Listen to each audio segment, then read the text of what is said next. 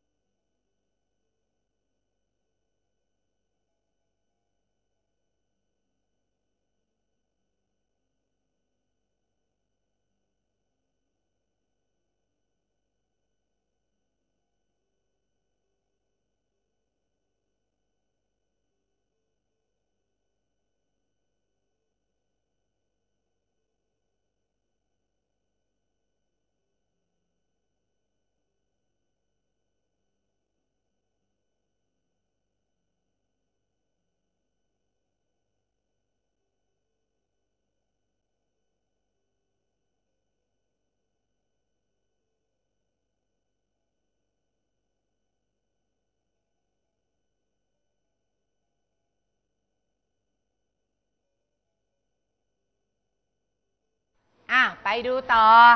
แก๊สไนโตรเจนกับแก๊สออกซิเจนถ้าอยู่ในบรรยากาศไม่ทำปฏิกิริยากันแต่พออยู่ในเครื่องยนต์อุณหภูมิ 2,500 องศาเซนเซียสครับมันจะทำปฏิกิริยา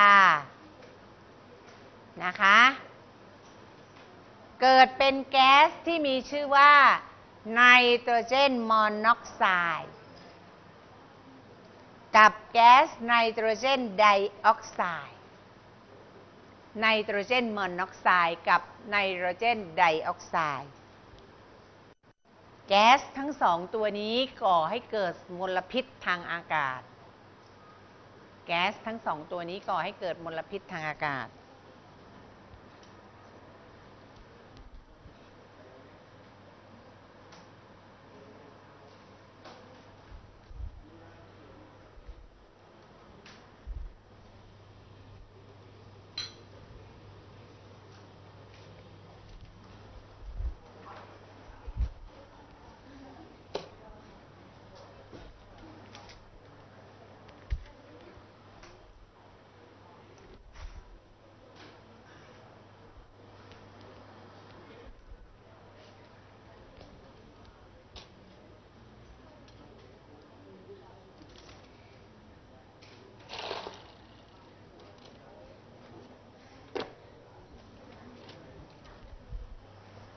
ไปต่อเลย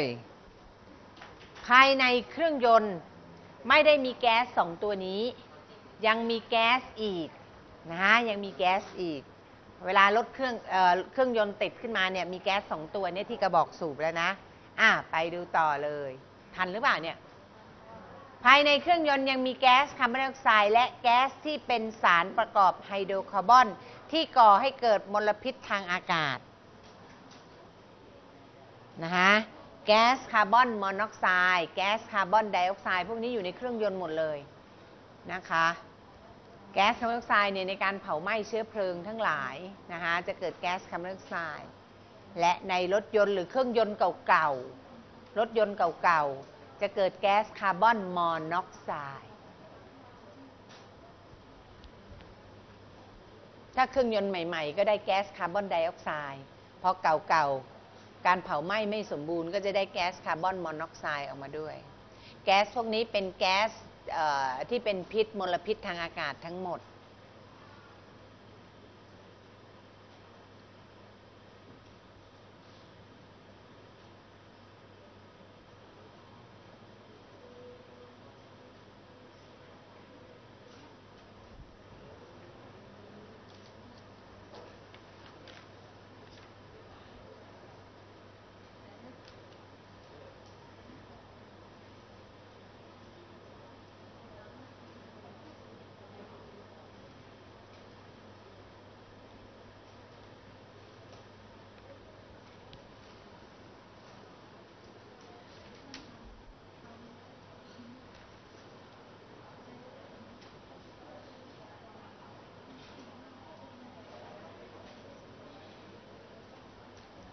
ไปดูต่อเลยนะคะเรียบร้อยยังแก๊สเหล่านี้จะไม่เกิดปฏิกิริยาภายในท่อไอเสียที่มีอุณหภูมิ350องศาเซนเซียสนะคะแก๊สคาร์บอนไดออกไซด์แก๊สไนโตรเจนมอนอกไซด์แก๊สไนโตรเจนไดออกไซด์พวกนี้จะไม่เกิดปฏิกิริยาภายในท่อไอเสียที่มีอุณหภูมิ350องศาเซนเซียสวิศวกรจึงประดิษฐ์อุปกรณ์ที่จะทำให้มันเกิดปฏิกิริยาให้ได้อุปกรณ์ตัวนั้นมีชื่อว่า catalytic converter นะคะ catalytic converter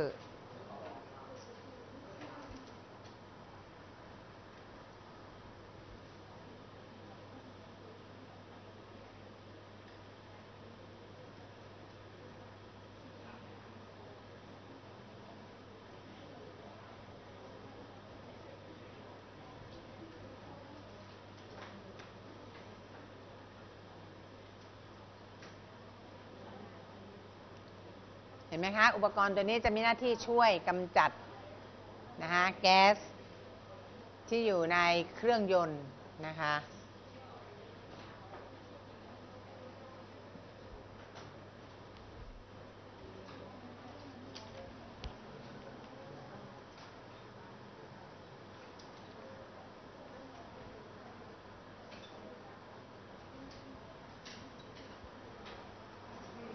ไปดูต่อเลยนะทานหรือยังคะเรียบร้อยนะอีกนิดนึงเขาจึงติดตั้ง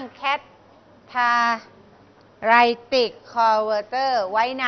ท่อไอเสียรถยนต์เมื่อแก๊สพวกนี้ผ่านมาที่ท่อไอเสียรถยนต์นะคะก็จะเจอกับ catalytic converter เมื่อมันเจอกันมันก็จะทำปฏิกิริยากับพื้นผิวของโลหะที่อยู่ใน catalytic converter นะคะเห็นไหมคะนักวิทยาศาสตร์เขาก็คิดประดิษฐ์มันเกิดแก๊สพิษอยู่ในลูกสูบนะในเครื่องยนต์ออกมาถ้ามันปล่อยออกมามันก็เป็นอันตรายเป็นมลพิษกับสิ่งแวดล้อมเพราะฉะนั้นเขาก็เลยติดตั้งเครื่องมือที่มีชื่อว่า catalytic converter ลงในท่อไอเสียรถยนต์มันต้องผ่านท่อไอเสียออกมาก็ตัวนี้ก็จะจับนะทำปฏิกิริยากันนะคะแล้วก็ปล่อย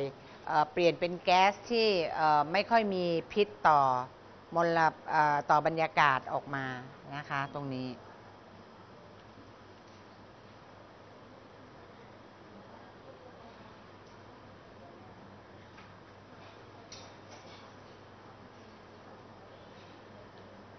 เมื่อแก๊สไนโตรเจนมอนอกไซด์และแก๊สคาร์บอนมอนอกไซด์ผ่าน catalytic converter จะทำปฏิกิริยากับโลหะที่อยู่ใน catalytic converter นะคะ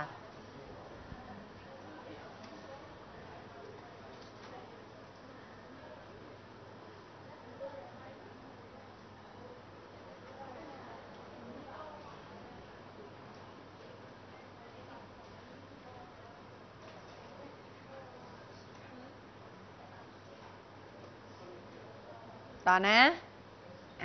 ไปต่อเลยทันไหมเรียบร้อยนะคะอีกนิดนึงนะแก๊สพวกนั้นจะทำกับโลหะ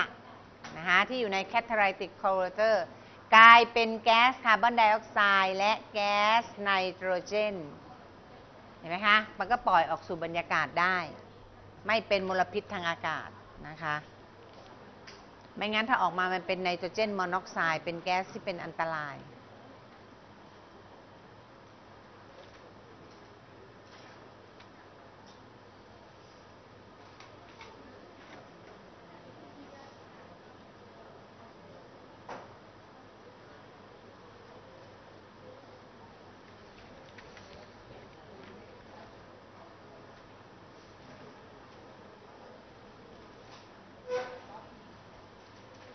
นะคะเราก็จะเห็นแล้วว่า